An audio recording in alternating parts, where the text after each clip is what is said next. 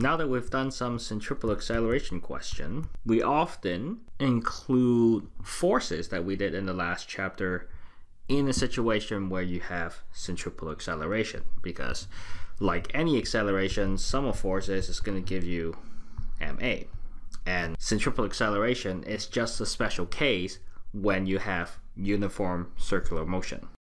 A place where you have uniform circular motion is on a highway on-ramp. So they're talking about on a highway. So typically what you might see is here's a road, and then to get on a highway you go through a nice big loop, and then it becomes the highway. So you have a circle here with a certain radius. They have a fairly large radius, so it's nice and gentle. So you're going in a circle, more or less, circular motion. And if your speed doesn't change, you have uniform circular motion, and you know that your acceleration always points inwards as you go along, and the size is given by this lovely formula. Then they also talk about this thing called banking. Let's draw a car. So here you have your four wheels, and if we cut right along there and draw the cross section, what you would more often than not see is that the road is not flat. The road in fact has a little slant to it if you cut the cross section, and the car rides along like that. Say you have a very square car. Just to be clear, this is kind of the front or the back of the car. Say you're heading straight inwards into the page, going through that circle. So here's the windshield, and here you are. Not the best draw in the world, but hopefully you get the idea. Why we do that is because we know we want our acceleration to be inwards all the time. So we can use gravity to help us roll down the slope so we don't have count on friction so often. And in fact, in the case of ideal banking angle, no friction is required.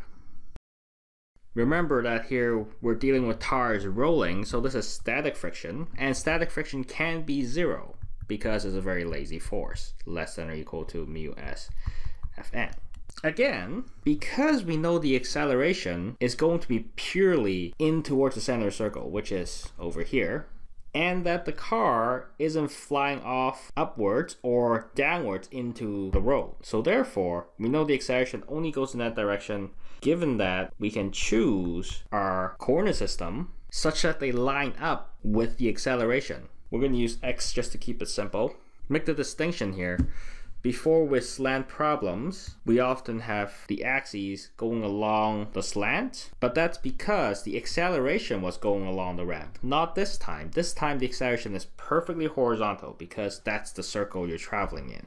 Travel around a very flat circle like that, back and forth, back and forth, back and forth. So let's draw a free body diagram. You only have two forces now because there's no friction. You have, because you're on Earth, you have Fg, which works out to mg. And then it's touching the road, so it's going to give you a normal force of some sort. Given that this is the angle here, it looks like it's a smaller angle. Once again, draw one really skinny, it becomes clearer. And there's no other forces. And so we have to decompose all the forces into x and y. In this case, mg is already all in the y, so we're not decomposing that. We're just decomposing my normal force. And we know ax in this case will be my ac, which is my v squared over r. And we know my ay would be 0.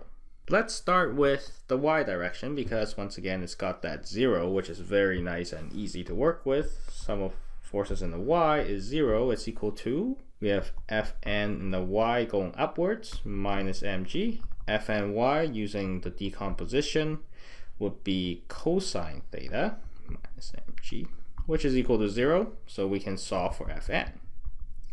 It's equal to mg divided by cosine theta. Then we move on to sum of forces x, go to max, which, let's put it all together, mv squared over r. And the only force we have in the x direction is Fnx, which is Fn sine theta. Subbing things in, we have mv squared over r, it's equal to mg over cosine theta times sine theta. M cancels out, so it doesn't matter how heavy your car is, every single vehicle will act the same way. Sine over cosine, as you know, is tangent, and so we can use that to solve for my theta. Theta is the inverse tangent of v squared over gr. G, we already took care of the direction, so it's just the magnitude of g. R is my 1.2 kilometers, so let's do a quick conversion here. Times 1,000 meters per kilometer. The velocity they give it to us, or the speed rather, is given in kilometers an hour, so we have to once again do that handy dandy conversion to give us 29.1666 repeating meters per second, so 29.16667 meters per second square. And hopefully you'll see that all the units cancel out because you have meters square, second square, and then meters per second square times a meter. So all the units cancel out as we expect, giving us just a ratio. Oops, did I forget to write that? Inverse tangent that, I get 4.14 degrees.